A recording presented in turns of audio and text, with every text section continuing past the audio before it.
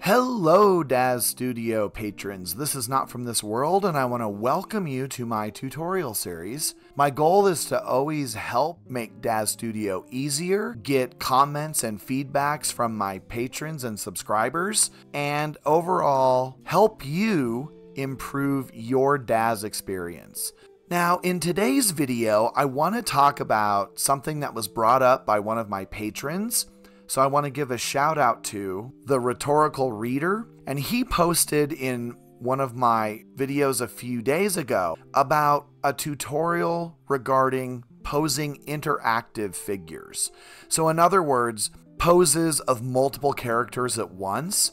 And so he writes that I'd love to see you do a tutorial on posing with interacting figures. Whenever I try and work with characters of different heights, it's a nightmare, and don't get me started on trying to place hands. I'd love to see how others do it and maybe get some tips to speed up work. Then he just clarifies by saying he struggles with two figures doing simple things like holding hands, hugging, or sitting on a couch with their arms around each other. So he would like some tips on posing multiple characters.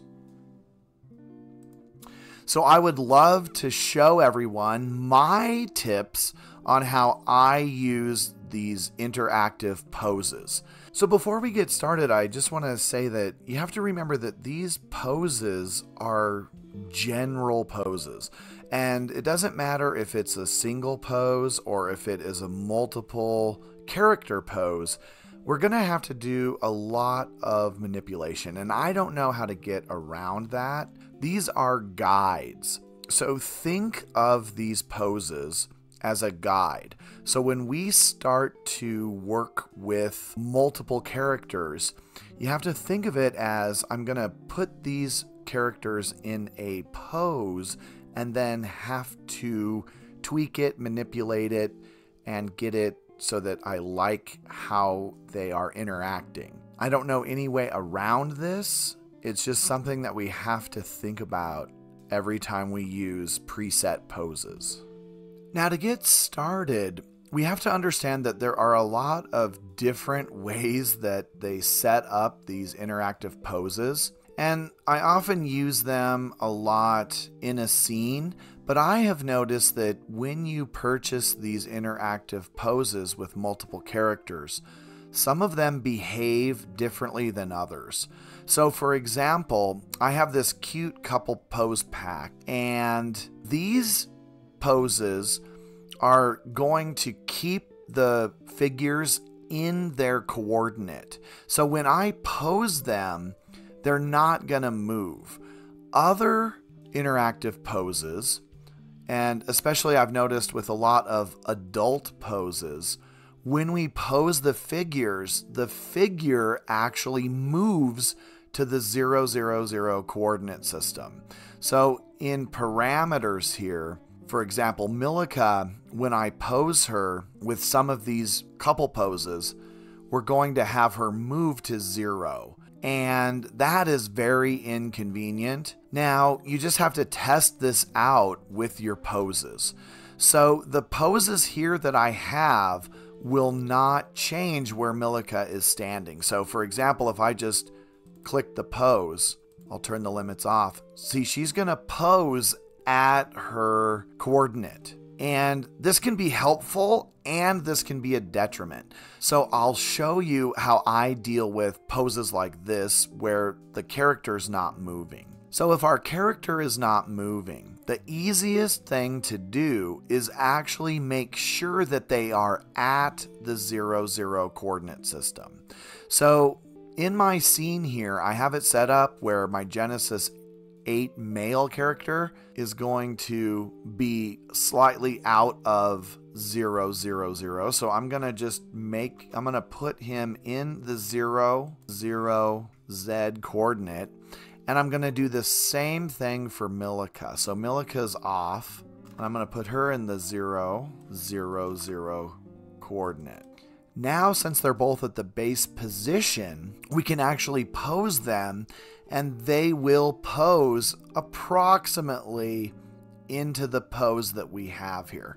So we're gonna have to do some manipulations no matter what. There's like no way we can get around manual posing, but these poses do give us a close representation. So I'm gonna select the male, and we're gonna choose, let's choose this pose here. So I'm gonna pose this one, the male first, so he moves into position.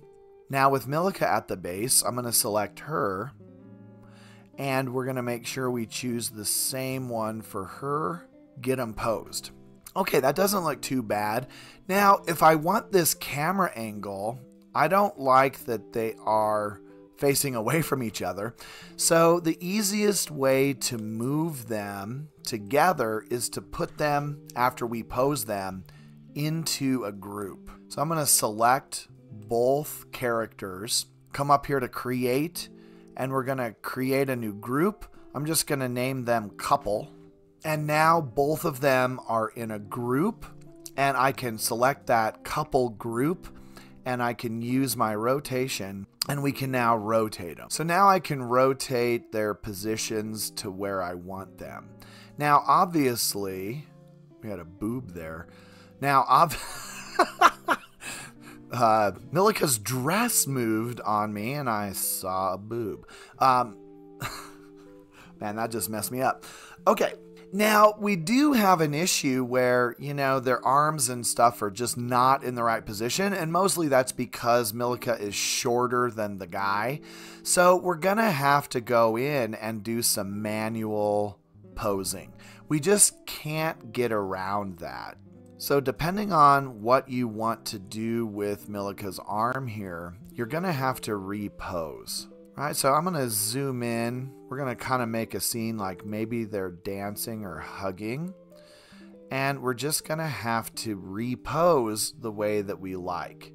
Posing is one of the most challenging and time-consuming things that we do in Daz Studio. We just can't get around it. So another thing that I can do to maybe speed this manual posing up is go into my viewport, select a side-by-side, and then choose a different camera that I can get a different pose so that we can get their hands in better positions.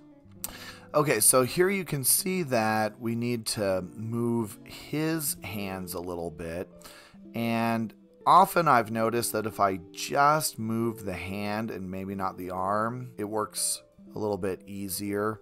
So I'm just going to move his thumb a little bit because it's going through her. Now this arm is not quite touching her, so we may want to just manually move that a little bit upward. Maybe twist the shoulder, get his hand kind of up against her a little bit better. All right, that looks better. I can go into single view, and you can see that looks pretty good.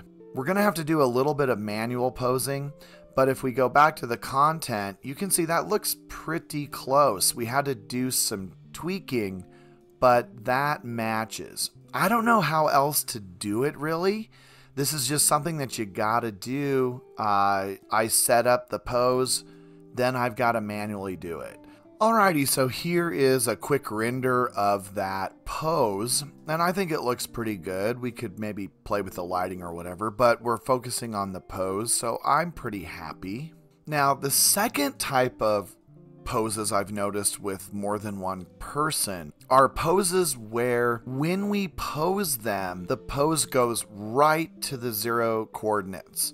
So when you pose the character, they are going to be put into the 0 coordinate system immediately. And this can be a major pain in the butt. So with this kind of a pose, I suggest that you put the couple in a group before you do anything else.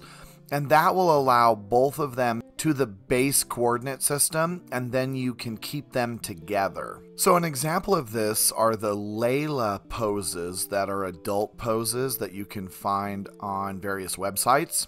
And when you select these, they always move the characters back to that base position. And so I'm going to just keep them in this couple and pose them accordingly. Let's first pose Milica. So I'm going to select Milica, and I don't know which pose to use. Let's use this pose. This looks nice. So I'm going to just select this pose, and we're going to pose Milica first. And then I'm going to select the male, and we're going to select and pose him.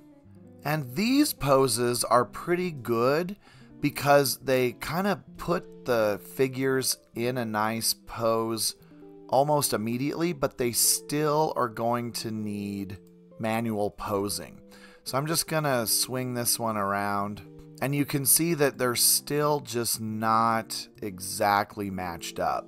Now, sometimes when they're not posed correctly, we can move the entire character.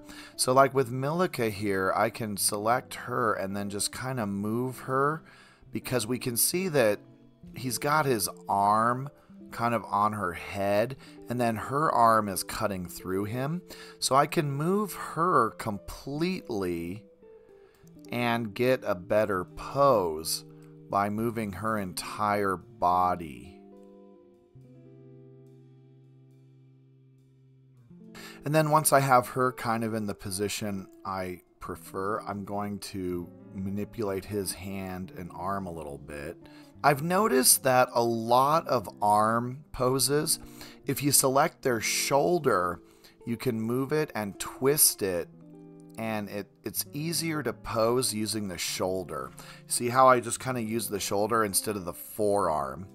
And then I can move his neck. If we want them actually kissing, I might be able to use his neck to get his face closer to hers.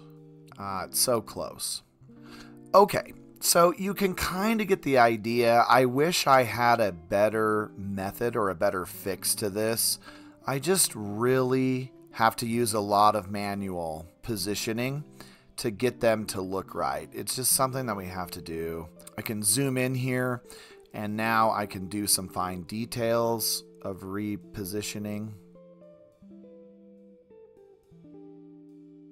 Remember, the eyes are one of the most important things to pose. So in this case, we're going to keep it simple. We're going to close his eyes, and I'm going to make Milica her eyes, and let's have her looking kind of down a little bit, and maybe she's not quite sure if she wants to kiss him or not. She's grabbing his butt though, so she must kind of like it. She's an innocent girl though. She doesn't want to be too frisky. Then of course I can take Milica, and I have a pose that is a kissing pose. So let's try that. Oh yeah, that looks good. Okay, so I just added a kissing pose. Her hand is cutting through his head, so we're going to have to mess with that. So I'm just going to select the entire couple. Let's rotate it around, and we'll fix this, and then I'll just rotate it back. So see, her hand is kind of going through his head. All right, so I'm just adjusting that arm a little bit. Now I'm going to select the couple again, and I'm going to just rotate them back to the position that I like. I don't know if I have a kissing expression for the male. Let's look. There is one. Let's see what it does. Oh, nice. Okay.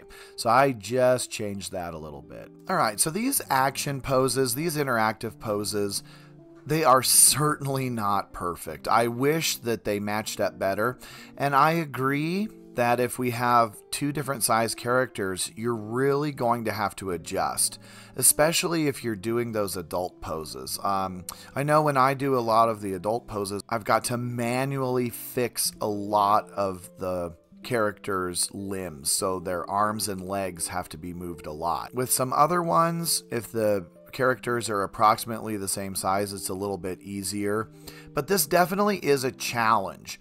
So I think the biggest thing is to keep them at the base position. And then the second thing is make them into a group so that they are together when you're posing them.